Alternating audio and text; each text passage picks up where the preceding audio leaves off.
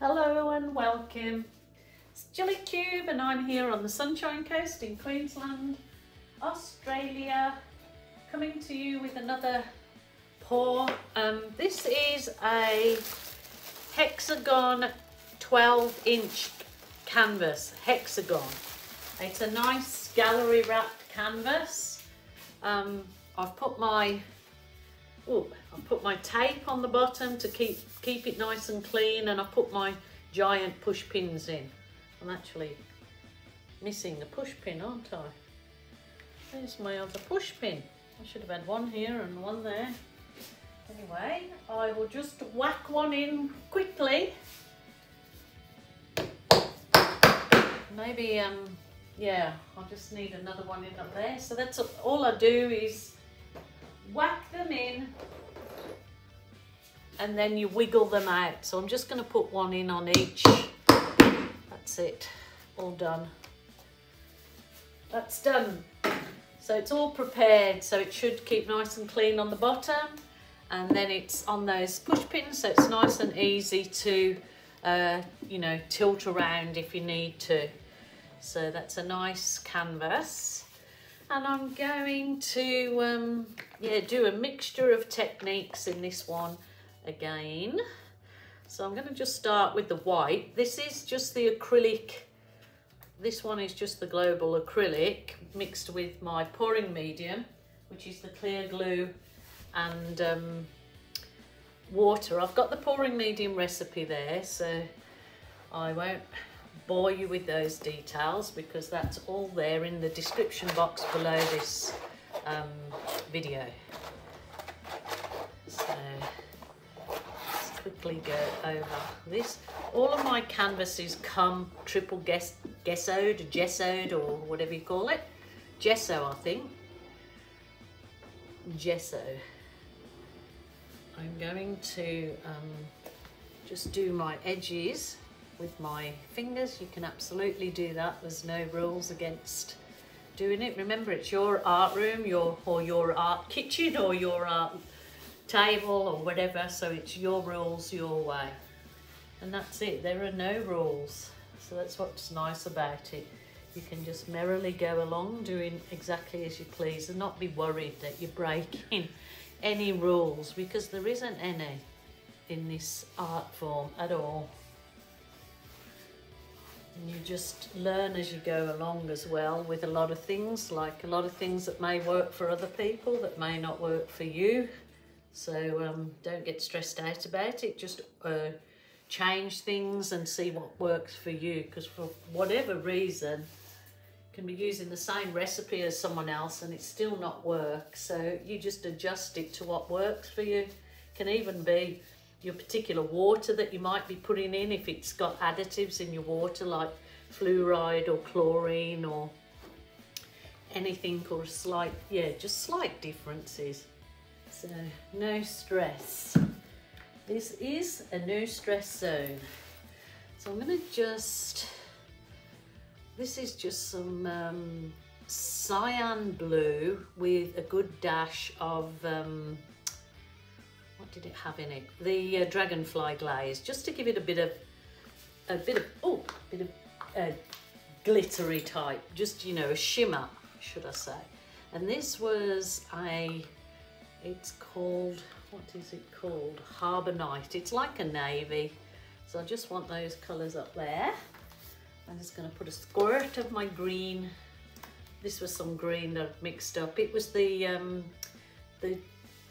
cool green or deep green, and I had mixed it with a bit of silver to give it a bit of you know, shimmer in my paint.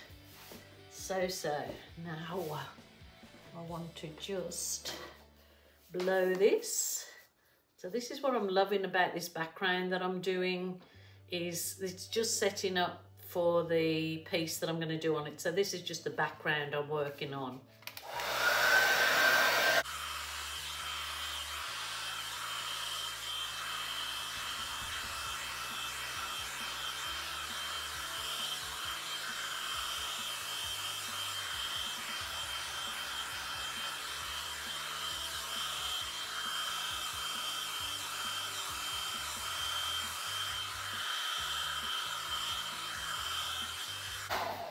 Didn't really want much cells in this at all.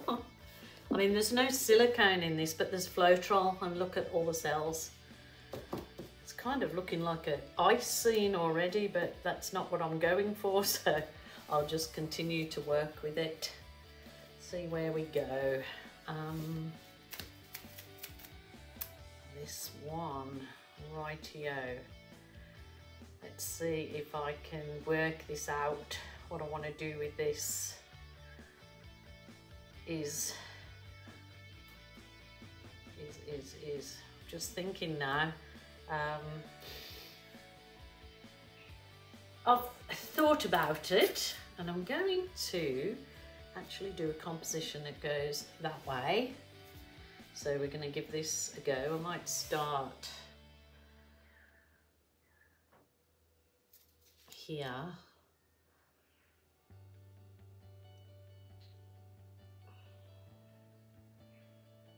So this is fluoro orange. I'm really, you know, aiming to pop your socks type thing in this.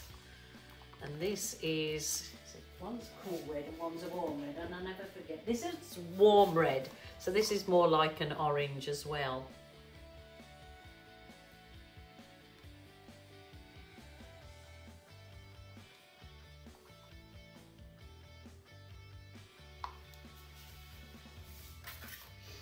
And then of course I'm going to add a little bit of yellow in there.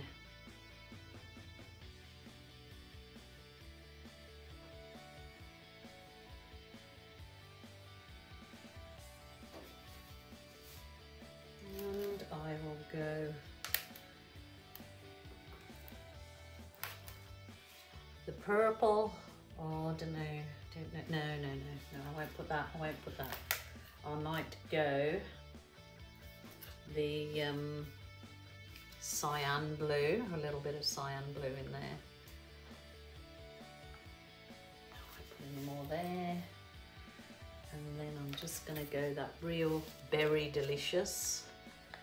We'll see how that turns out.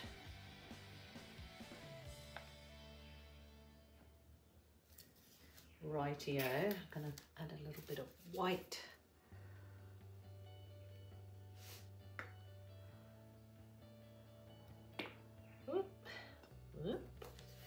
And then I'm going to use my little bit of magic, I call it, which is the, it's just Amsterdam white. I got this one from Capriol Creative, the link's in the bottom, and I got in Aussie Floetrol. It just is an excellent cell activator.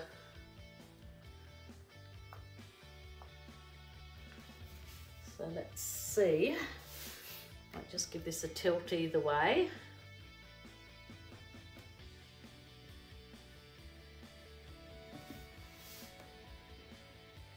A bit of an odd composition, I'm sure you're thinking, but if what I have in my head comes out, it shouldn't be too bad.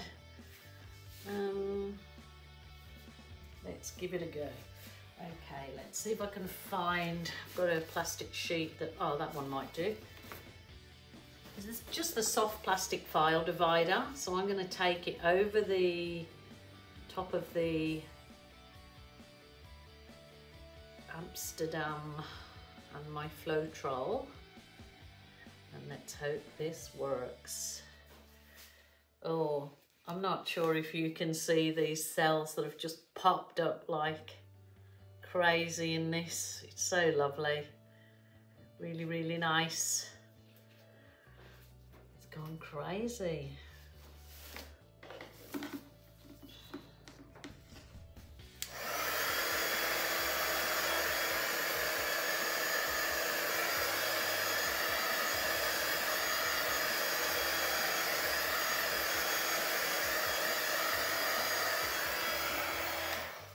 Cell City, I'm not sure now. Oh yeah, I might have to stop and have a think about this one. The cells are gorgeous, everything's gorgeous, but what I had in mind always goes off on a tangent, always change my mind. So let me see, I was gonna use some balloon. I'm not sure, to be sure. Maybe I'll use it at the top.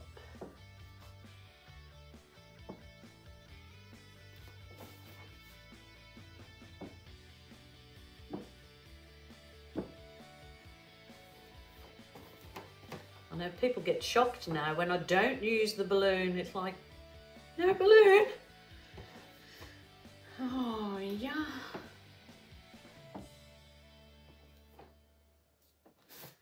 See, because all the colour is only in this bits in the centre.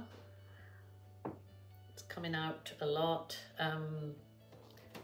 sort of softer, my balloony work. So I just want to keep it looking like, kind of looking like the top of a tree with my, there's the tree trunk and the pretty flowers at the top. But I'm not sure I'm going to have enough colour to, I don't want to go over my tree trunk again. So I might leave that like that. Trying to, yeah, make this my tree trunk and this my colour bits. I can always put like a little bit of extra colour in, so I can use the balloon, kiss the balloon in these colourful bits.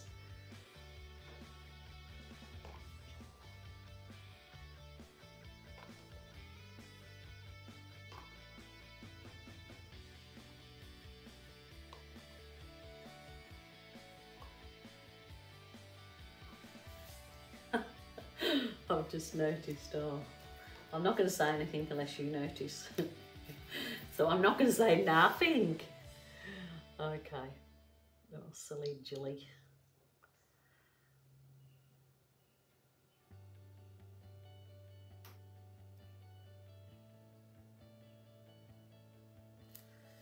Just working it. A bit more of that. Sort of red. Doesn't matter if I overdo some of these wibbly bits. See what I can get out of that with the balloon. If I can get anything, I just might try a smaller balloon. It's one that's gone down, so I'll just see if I can get any nice effects. Oh yes, oh yes.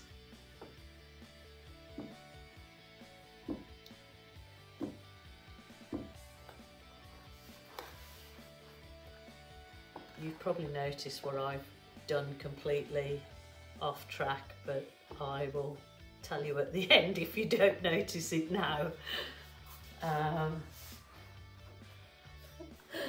Oh, I am a silly Jilly. Silly Jilly.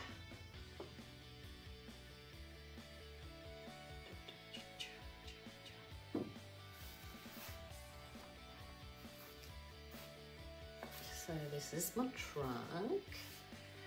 Try and work it your way to say you're looking at it as though this is the trunk and this is the lovely colourful flowered top.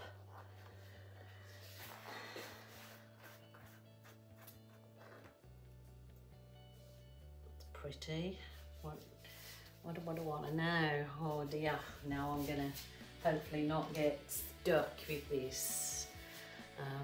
I love to do, and many of you seen me do this kind of effect where I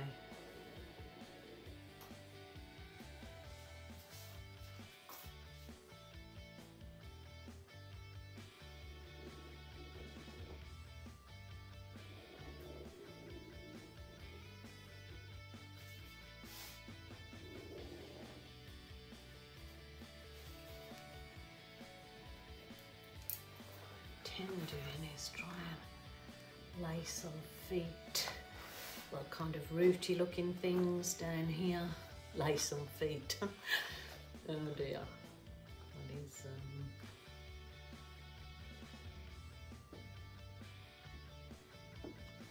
So it's using my balloon as my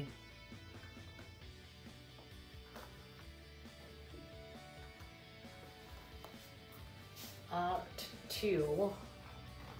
It's kind of a very thick tree base, to say the least.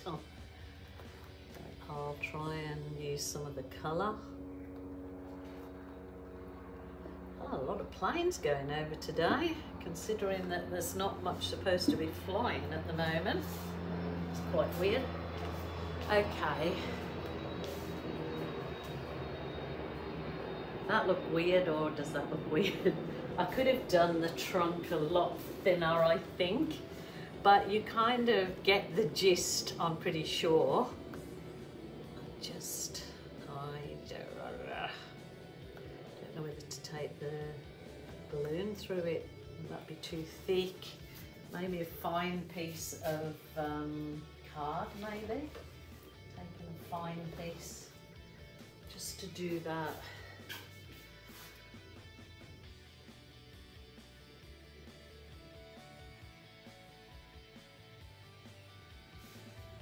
Probably better off to wait for it to dry off a bit. Need